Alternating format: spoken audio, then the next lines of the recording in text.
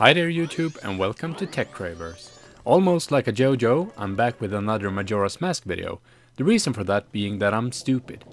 In my last video I played Majora's Mask with the wrong emulator, but let me take it from the beginning.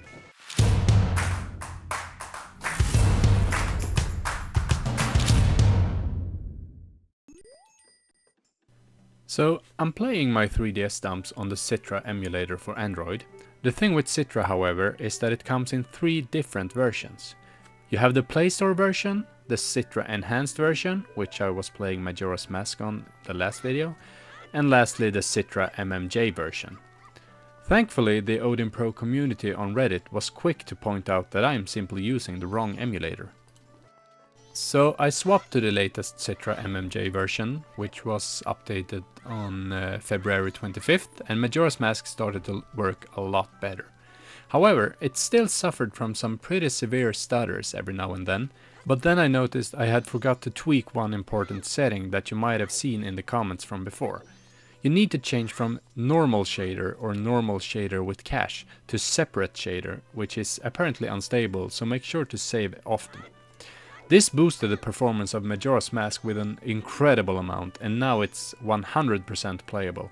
I'm super happy with the result, so a big shout out to the community. Please leave a comment on what you think of the enhanced performance of the Citra MMJ emulator, and also if you have any suggestions of what games to be tested next. Drop a like and consider subscribing to the channel if you like my content. That's it for me babbling, now I'll just let you enjoy the rest of the video.